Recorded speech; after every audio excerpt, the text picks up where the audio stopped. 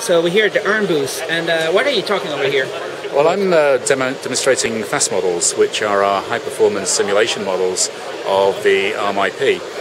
In this case, I'm demonstrating the Cortex-A57 model. Cortex-A57 was a processor we announced earlier this week. It's the first of the ARMv8 cores that we're working on. So ARM fast models, ARMv8 architecture. Yeah. That's right. But how can you show stuff? It's not there. Yeah. It doesn't exist. So we have a simulation model of this processor. Typically, the simulation model is available a year or thereabouts ahead of the silicon being available, and it provides an early software development platform for partners who want to develop code or port code to run on the new IP. In this case, what I'm running on the simulation model is Android. It's a 32-bit Android still running on a 64-bit core, and as you can see from the screenshot here, this is what you would be seeing on. Imagine it's a mobile device, a mobile phone or a tablet. So this is your simulated screen. So this is Cortex-A57. So this is Android running on the Cortex-A57. That's how it would behave, or how do you say? So basically the software that you run on here is identical with the software that you'd run on the target hardware. And so you can do all your software development in advance of having hardware available and be ready, the software development teams be ready to utilize that hardware as soon as it comes into the... and for sure it's going to work. We've got examples where customers have used this for 15 months, 18 months before they've had silicon, done all their software development on this, and then had running software within a couple of days of the silicon being available.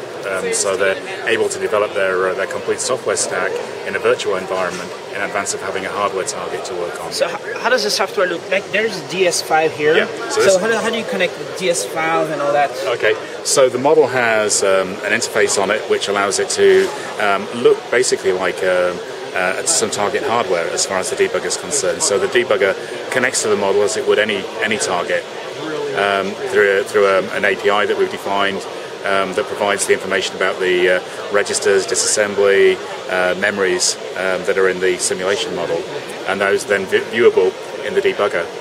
So this is DS5. What is going on behind here? Okay, what's going on behind there? This is actually this window. This is a telnet that's attached to a UART. It's a telnet that's attached to a UART in the simulation model, so it's showing all the messages coming out from the Linux kernel and Android. So telnet connection somehow, and what is behind there? Another telnet. Another one. Yeah. And what are these numbers here? Okay, the numbers that you're seeing there are giving an instruction count of how many instructions that we've simulated and how long the simulation's been running for. So you see there's, if I get my numbers right, about 44,000 million instructions there. So 44 billion. 44 billion instructions so far, and that's taken about 22 minutes of simulation time to run. So you work on fast models? Yes, yeah, I handle technical marketing for the fast models, so customer evaluations, requirements, that kind of thing. So who at ARM makes that tool? So the models are written by the same teams that develop the processor IP, and this is one of the ways that we ensure that they're 100% accurate against the processor IP, because we're using the same validation suites that the guys designing the hardware, the implementation, to validate that the model is correct, and so there's a cross-reference between the implementation and the simulation model. And then that team, the processor teams, hand off that model to the fast models team, who change it from being something that we use internally for doing validation into something that we can then provide to our partners for them to have the software development platform. So it's very highly advanced software solutions made by ARM. That's correct, yes. Yeah. And delivered 18 months before silicon, or well, it will vary from core to core, but 12 to 18 months is pretty typical. For something like Big Little, which we were talking about last year, our internal software development team started developing software for Big Little on the fast model in about January 2011, and the first silicon was delivered in I think it was July 2012. So that gives you an idea of the kind of timescale between when you can start development on the model and when the silicon becomes available. So how much does it cost? Is there like a free version? There is a free version. And that's new, right? That is new. That is something we've recently announced. So there's a free version called the Foundation model, which who would use that? Typically a Linux application developer would use that. So the Foundation model is a fixed, constrained version of the fast model. It's an executable which you can download from the ARM website. It's a registration process to go through first, but it's free to download. It has enough peripherals and enough blocks in there to be able to boot Linux and then develop application code, Linux applications running on the Foundation model. And that's Windows, Mac? It runs on Windows and Linux. Windows and Linux? Yeah. And it doesn't run as a web app? Doesn't run as a web app, no. Wouldn't that be cool? Yeah, we've talked about this actually, running this through the cloud and having people come log on. With a Chromebook? Yeah. And in fact, our partners at Linaro do something exactly like this. They have something called the Lava, the Linaro verification architecture. I forget what Lava actually stands for, but basically that's a server farm that you can go run jobs on if you're working. As a web app? Yeah, and so they have, alongside actual physical boards for some of the ARM IP, for the ARM IP, which there is no hardware for yet, such as the V8 models, they have simulation models in that simulation farm rather than the evaluation boards.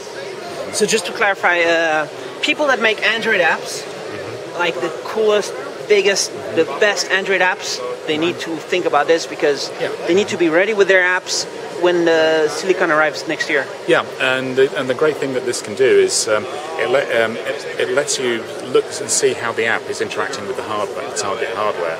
So there are things like the Android Developers Kit, which give you a pure software environment for developing applications.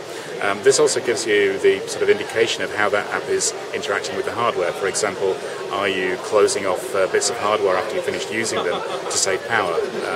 And that kind of thing can be hard to trap in a purely software environment, purely software development environment. But when you start introducing all the fast models and building a virtual platform, you can see the interaction with the hardware as well, all pre-silicon. And as soon as the silicon arrives, you don't use it anymore, right? But then you can continue to use it. You continue to use it even when the chips are out. Yeah, and so we do have a lot of people who continue to use this after there is silicon because fast model and the virtual platform is very easy to deploy to a wide range of users. You don't have any physical hardware to build, maintain, ship. And so it makes it easy for somebody who's doing, say, software development at home, who may not have to have access to an evaluation board, to be able to continue doing that development when they don't have access to hardware. A lot of people frown at me for saying this, but I tend to use this when I'm on the plane for doing development. So on the plane? On the laptop, on my laptop on the plane, yeah. So nice. Yeah. Cool. And you click and you see what happens. Okay. And if there's a bug, it would show. It would show up. Yeah. Where? Yeah. Either by some sort of error in the graphics window, or going to an exception handler in the debug code. There's a range of different ways you would see that bug being exposed. And how could you improve fast models at ARM? There's lots of things that could be done. Oh yeah, we've got lots of ideas for development. The more we get into this, the more we're finding people who want to use them in different ways. And that's another of the beauties of a virtual environment, that if you want to change something, to customize it to work in a different way, it's a piece of software. It's easy to make changes, recompile it, you've got a new version of the model.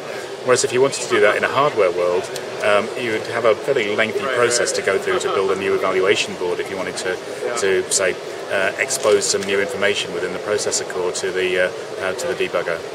So lots of new things are going to happen in this area. Yes, yeah. This is a focus for ARM, and it becomes more of a focus as we go forward, because the demands of doing this upfront software development pre-silicon are becoming more and more important on our customers.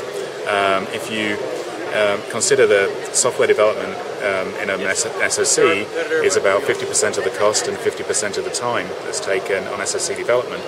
If you wait for the hardware to do that, you've got a very long development cycle. If you are able to do the software development in parallel with the hardware, you can shorten that development cycle and also reduce the risk that the hardware and software won't work together when the two of them finally brought together in the lab.